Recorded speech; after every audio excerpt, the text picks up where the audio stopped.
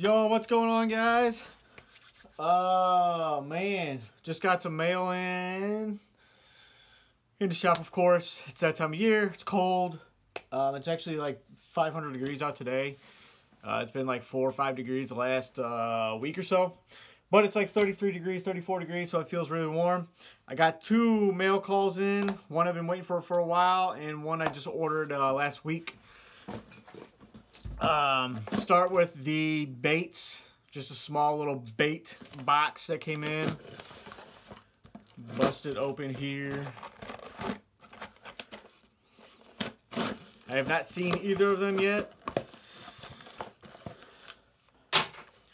This one is from BIOSPawn. So I ordered some of the 3.5 inch sun gill. I ordered 2 packs of these because I needed them. I needed more of them, especially for when we go up north, smallmouth fishing, all that kind of stuff. I custom painted some Omega heads that match this, and we sold every single one to one guy who wanted to go smallmouth fishing. But the sad thing is, I will not be painting any more X heads for Omega through their website. We're working on another direction. I might be getting the heads in from them bare and then just custom painting the heads for whatever color you want through me, so you'd have to go through me to get them. I'm still deciding if I want to do that, because then you can order whatever color you want. You want pinks, you want chartreuses, you want greens, blacks, whatever you want. We're just going to stop painting the custom ones to match the EXO swims, which is cool because I've been super busy doing reels, custom paints, all that kind of stuff in shows. So the other bait I got in, something I'll be using in the summertime, not right now though because it's so freaking cold. I got in the 10-inch EXO ribbons. I got in a green pumpkin pack. I got in a black blue flake, and then I got in a June bug color. Haven't seen them yet. I had prototypes early last year in like March, April.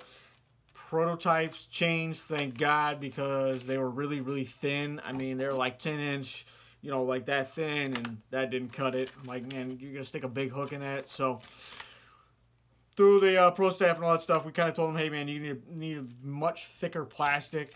And it looks like they did it. So that's the 10-inch. They look awesome. I'm probably going to throw the green pumpkins a ton. Let's see if I can bust one open. Kind of nice. They come in like the clamshell, so they won't lose the tail. Yeah, it's definitely that's definitely gonna work. So it's much thicker than the previous ones that I had. Not terribly soft, but nice little stretchy to it. It should be awesome flipping these, dragging them on the bottom. I might actually even throw them on the Rapture, the bladed jig. See how that works. Oh, I got it in backwards.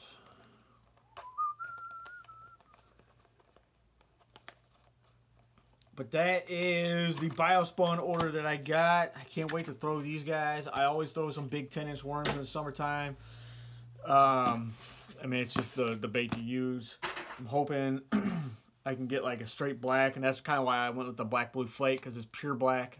Their black on the website is just not, it's not a solid black for me. It's more of like a, I don't know, black pearl or kind of like ghost black color. Next up, this one is from Canada via Japan. It is a reel I've kind of been eyeing for a while. I mean, it's been out for, I'd say maybe a year. So it's not like crazy. It's going to be my ultra finesse trout, bass, panfish, bait casting reel.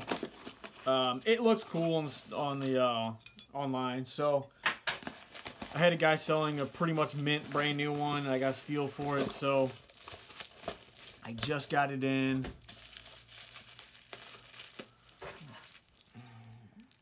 Looks like he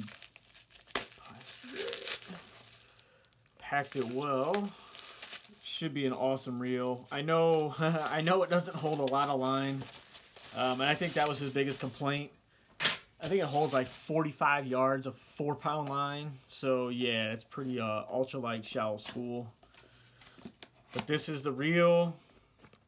It is a Daiwa Alphys Airstream Custom 7.2 left-handed, 165 grams, 6-pound 40 meters, 8-pound 30 meters. This is the first time I'm opening it up, so pretty sweet. Comes in a Daiwa bag. Huh, that's pretty cool.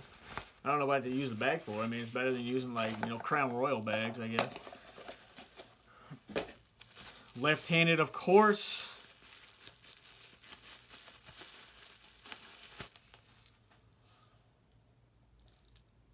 Damn. And here's the reel. Yeah, that thing's sweet. Man, that green is absolutely beautiful. It's blue. It's a dark hunter green. Kind of changes to another color, and then it's kind of a dark gray or silver secondary color with the cork knobs, carbon handle, Zion drag star, and then if you can see the spool, it is ridiculously shallow. I mean, this thing probably holds absolutely no line, but that's all right. I'm probably gonna drop like 4-pound or 5-pound like Tatsu or something like that on there, so it's super thin. From what I hear, it throws ultra light baits pretty awesome. I'm gonna pair it up with my 701C that I've got. I might actually take it out tomorrow and play around with it, just because it's gonna be almost 40 degrees and I can actually get out. But man, this thing is freaking cool as hell. Let's see if I can pop it open.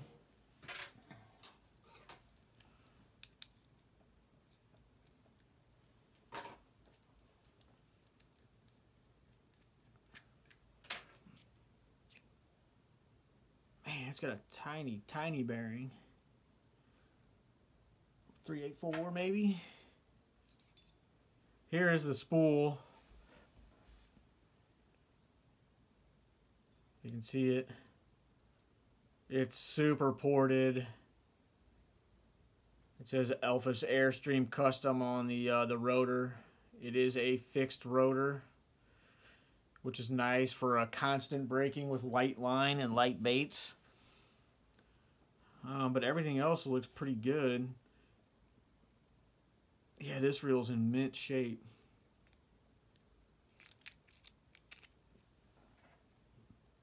I might have to bust it open and put some new bearings in it just because. This will be the new finesse reel for trout. I mean, good lord. I'm thinking I can throw a 1/16 of an ounce or lower.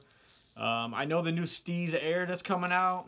Guys are throwing like a 1.5 grams or less, maybe a gram bait, which is like a freaking trout magnet, which is crazy.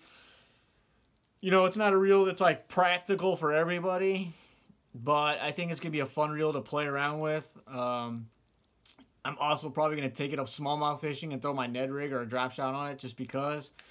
It should be fun as hell to do that. So, but that is my mail call. I'm gonna go clean up this little guy, put some grease and stuff in it. It's a little dirty, but it's not terrible.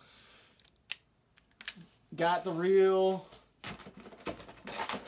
and some bios. Pretty fun little mail call unboxing. Hopefully to get out tomorrow, maybe for a little bit. So smash that thumbs up, guys.